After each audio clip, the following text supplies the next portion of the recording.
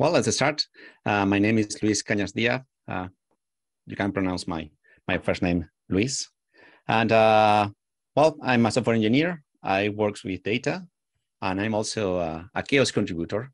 Chaos, in case you don't know it, it stands for Community Health Analytics for open source software. It is a project of the Linux Foundation. And I love churros. I'm a Spaniard. I live in Madrid. So in case you are going to visit Spain in the next weeks during the summer, I do recommend you to try some churros with chocolate, always with chocolate. They are not healthy at all. They are really unhealthy, but I do love them. And I'm also a Bitergia co-founder. So I want to be honest and frank with you. Bitergia is providing services to both to OSPOs and ISPOs. So I want to make this clear to avoid misunderstandings. So let's start. And before we start, I will show you some data. But before I show some data to you, let's start with some advice from my side. The question we will start using is, why do you need data? Let me tell the story of how we created Bitergia almost 11 years ago. We were very happy workers. We were delighted workers working at a university in Madrid. We were researching open source communities, which was really cool. We had super long coffee breaks. And but someday, Stefano Maffuli, at that time, community manager of OpenStack, of the OpenStack Foundation, he wanted us to analyze the issue tracking system for the OpenStack community. And we identified a business opportunity, and we decided to start the company. It was 2012. Wow, I'm getting old. So Stefano, he had a clear idea about what he wanted to measure. And during my last 10 years, I've worked with people that also had a clear idea about the data they needed, and they also have hypotheses. But the majority of people have no idea about why they needed the data. And I just want to highlight, to emphasize that this is not bad. It is common. It is just the starting point of your journey with data. So so why do you need data? Based on my experience, most of you will need data to be able to answer the question if to able to know if you are accomplishing one of the goals your organization is pursuing. So let me replace this question with this one. What is your goal? And this is the question we're going to use as our North Star. And in case you don't have answer, you don't have a clear goal, so you don't know what to measure, my advice is to not calculate metrics.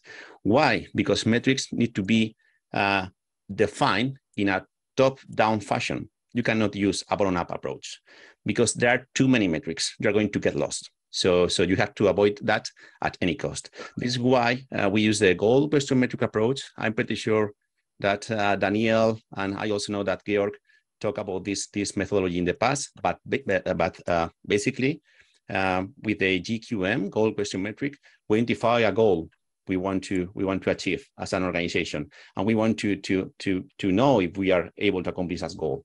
In order to know that, we need to answer some questions. So we start defining the list of questions we need to answer in order to know if we are accomplishing that goal.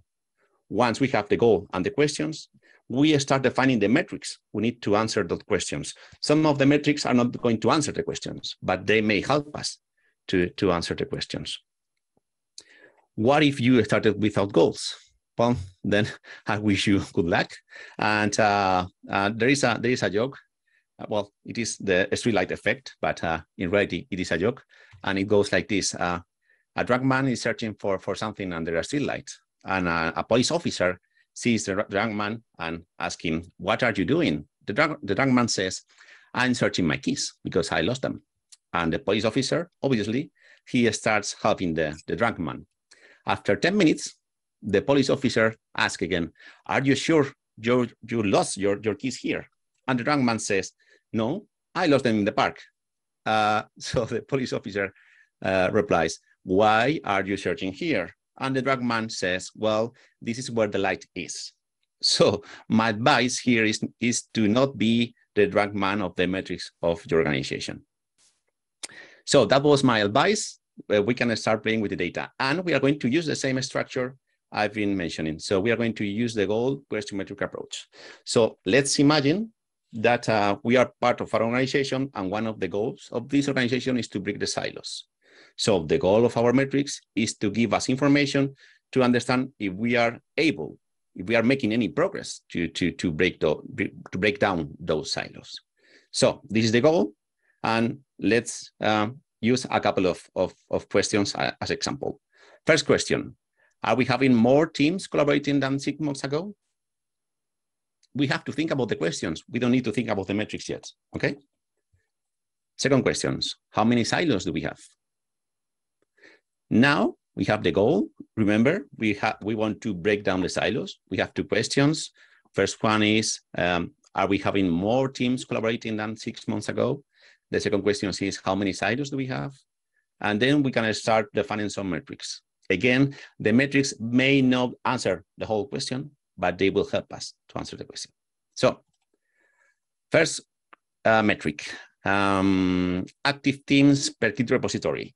This metric is focusing only in the Git dataset, which is something kind of easy, yeah, it is not complex. But this time, instead of looking for committers, contributors, etc., we want to know the active teams per Git repository, okay? And we are going to see this in evolution over time, to see if the situation is changing over the last 6 to 12 months. This is the first metric. Second one, we're going to use a network graph to see how the collaboration is working between Git committers. With this question, with this metric, sorry, what we want to see is we want to spot the silos. So at a glance, we want to see if some silos are, how many silos there are, and how strong is the connection between the different teams. And for that, a network graph is pretty cool. So that being said, I'm going to start showing some data. So here we start with the demo. So now you should be seeing my a dashboard. Do you see it? We can see it. Thanks, Luis. Thank you. So so this dashboard is part of the, this is part of the, I mean, it is running the GrimoireLab product, but sorry, because I'm using the Bitergia branding, because I didn't have time to run the tool from the community version. The difference between Bitergia Analytics and the community version is, I will say that less than 100%, less than 1%. And everything, both Bitergia Analytics service and Bitergia Analytics and the GrimoireLab product, both of them are open source, 100% open source. Okay. So what I'm doing here, you can do it with the GrimoireLab version. So here we have a heat map, and in the y-axis we have different repositories. Okay, those are Git repositories. We are studying the Git commits, but from a different point of view. The x-axis shows the time, and the color, the darker the color, the more teams are active during a time frame. Okay, so by default it is using week. Yeah, it is split by week. So the darker the color, the more teams we have collaborating in this project. We are not taking into account the number of contributions per unit or team. We just want to know with this view if there are repositories mainly owned by a single team or shared among different teams. Okay. So for instance, this one, GrimoireLab sorting hat. By the way, I'm using fake data. Well, I'm using data from random open source communities. So this is why you may see some repositories that you may know, okay? And instead of having teams, I'm mentioning here teams, but well, the information I have is from organizations. We can do the same thing with teams, okay? So the product supports that, and it is possible, but for preparing something quickly, I didn't have the time to create fake names for teams. So you may see names of organizations instead of teams. So we have here our repository, and for this repository, we can see that only one team is the one contributing to this one. Okay, but in any case, well, this may see an irrelevant repository, so maybe it is not a critical component. What we can do with GrimoireLab with this user interface is to filter. This user interface is using OpenSearch. OpenSearch is really cool to dig into the data, and you can filter in and filter out by almost everything. So let's imagine that we have 3 components that are key components for our organization, and we want to focus on these 3 components to see if there are more activity from different teams in the last 6 months. So I'm going to filter by 3 repositories as an example.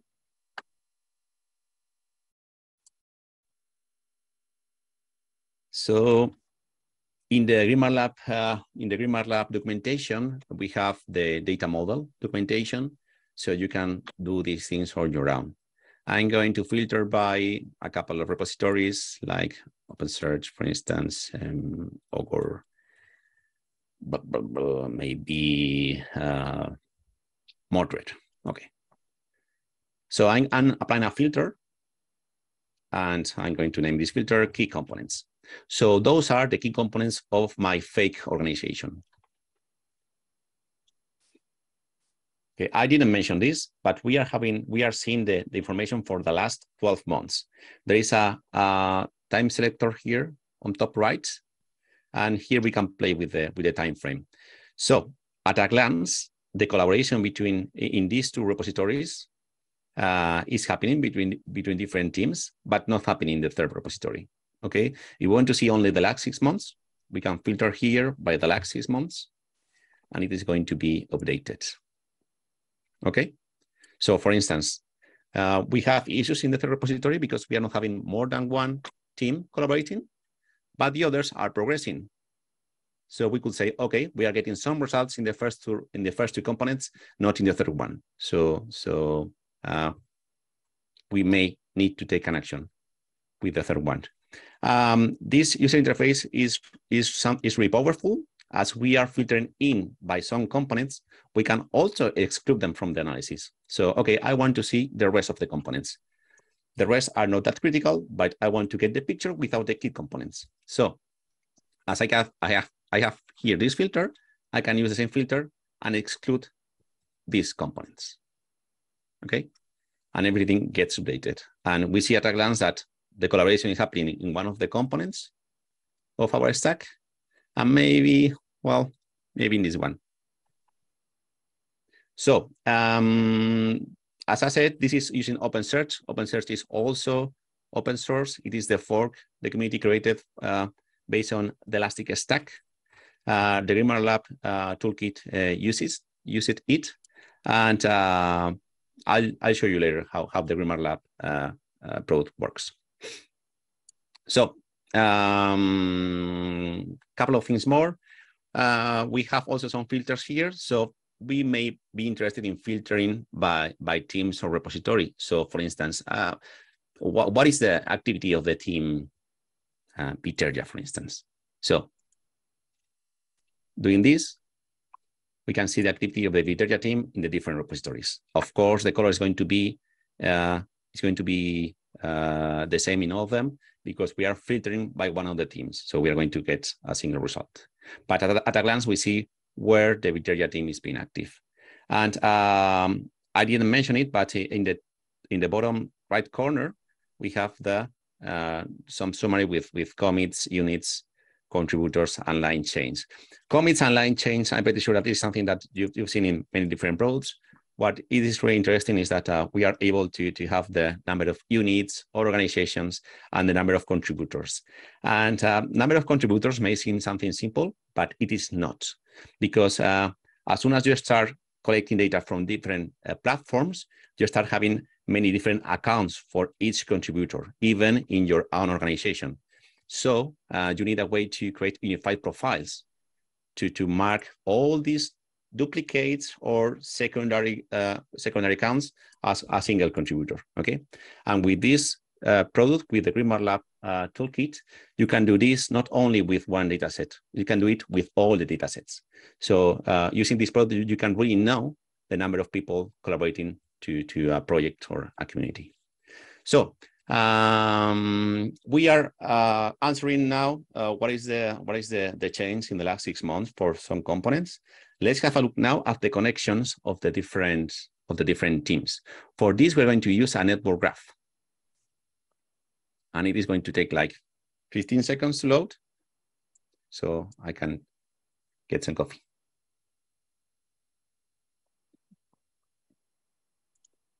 Okay. So what we see here is a network graph. The blue nodes represent people, contributors. The yellowish rectangles represent repositories. So there is one node per contributor, and the number of edges, the number of links, represent the number of repositories this person contributes to. So for instance, this contributor is making commits to a single repository. Okay. Again, we are using a time frame. So we are studying the last 12 months. So all these folks are doing contributions mainly to this repository, only to this one. Here we are analyzing the Git datasets, but we can analyze the Git dataset, GitLab, GitHub, Stack Overflow. There are many different platforms supported. There are more than 15. And you can also do it with the overall data. Okay, but here I want you to get something simple. I want you to understand the interactions in the code, in the Git commits. So those folks are committing to this repository and only to this one. So at a glance, if we zoom out, we see networks here that are not really connected. Okay, so this is a silo. So if we zoom in, we see here that these two folks, by the way, one of them is me. These two folks, and the other one is my colleague Miguel Angel. These two folks are collaborating to the CGILS repository, and they are not connected to the rest of the organization. So it means that the collaboration here is not happening. Okay. So for this example, we are imagining that these two folks work for the same team. Okay. As I have fake data, I can show you also the organizations, the teams of these folks. But to offer you something simple, I prefer not to add more complexity. But so in this example, we have here a silo, and we have the opposite scenario. We have here repositories where the collaboration is happening, and we see many links between them. Okay, so when we want to foster collaboration, we want to improve the collaboration, we want to get more people like these ones. Okay, they behave like bridges between different groups. So they collaborate in different places. And the more people connected to more repositories, the more connected the network is. And by the way, the size of the node represents the activity. And here I'm not filtering out the bots, and some of them will be bots. For instance, this is a bot, but this is something that we can also do with the identities database. So on the right side of the dashboard, we have some filters. We can filter by component or repository. We see here some numbers with the number of contributors, teams, and commits. And below that, we see some fake team names. If we're interested in, for instance, seeing the collaboration in one of the repositories only, we can filter by this repository, and everything gets filtered. But we want to do the opposite. We can exclude this repository from the analysis. We can also do this. So we get the same network without this repository and the interaction with this repository. So I have 6 minutes. So let me provide you some data, some knowledge about how this works.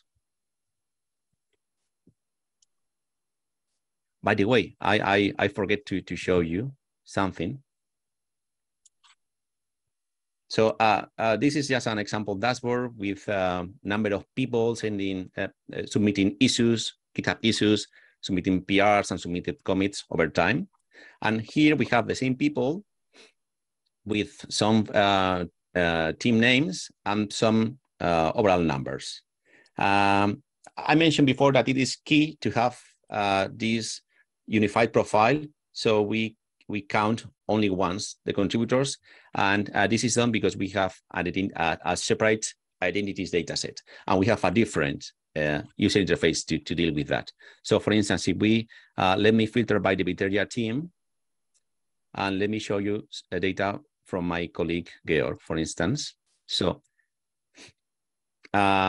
this user interface, by the way, we just launched a new one, and it is part of the community. It is open source again, but I didn't have the time to deploy it in my local machine. Sorry. So this is the information we have from Georg, and all the records here, all the rows here are different accounts that Georg is using in the different platforms.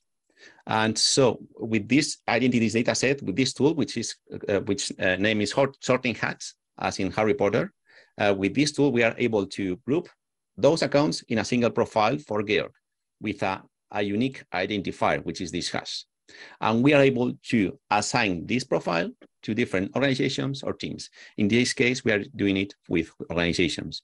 So Georg was working for the University of Nebraska until he joined Bitergia. And this information can be used by the dashboard. So in the dashboard, you can see that some folks have different organizations because they move from different organizations or teams. So in the last 3 minutes, let me show you at a glance how GrimoireLab works. So basically, GrimoireLab gets data from different platforms. We cover more than 15, GitHub, mailing list, Git commits, obviously, Fabricator, GitLab, Slack, Stack Exchange, Stack Overflow, etc. So we get all the information and we store it in what we call the raw data storage. And for that, we use the OpenSearch search engine. From this raw data, which is basically all the information we can get from the different APIs, we extract the identities information. And so we get the names, emails, and usernames from all the contributors, and we try to unify them with some algorithms. So in this example, we have names from a contributor which profile is already created, which is James Doe. But before we do that, we have like 1, 2, 3, 4, 5, 6, 7, 8, 9 different accounts. So if we don't do this merging, we have like 9 contributors of the project, and it is not possible to see the activity of this person in all the platforms at the same time. Okay, as happens with the contributor, with the team member, happens with the team. We need to unify the profile of the team member in order to count the activity and to track the activity of the teams and organizations. So without doing this, it is not possible to know the real activity of the contributor, when the contributor is joining a project, because we may have duplicates. They are using different accounts. Even in Git, people are using different names and different email addresses. We cannot know, for instance, the actual activity of a team. So as soon as we extract all the information from the IPs about the identities, and we do this grouping, we create what we call the rich data. And the rich data is basically what you saw on the dashboard. Okay, so with this enriched data, GrimoireLab provides the dashboard, which is provided using the OpenSearch user interface. And at Bitergia, we both provide the dashboard and we also provide some reports. And in case you want to start playing with GrimoireLab, this is the best way to start now. This is not the latest version. This is the stable version. The latest version has the new Sorting Hat interface, which is pretty cool, which supports teams and units, etc. But I didn't have the time to work on it, and we still need a couple of weeks to update the documentation. So that's all from my side. Time for questions.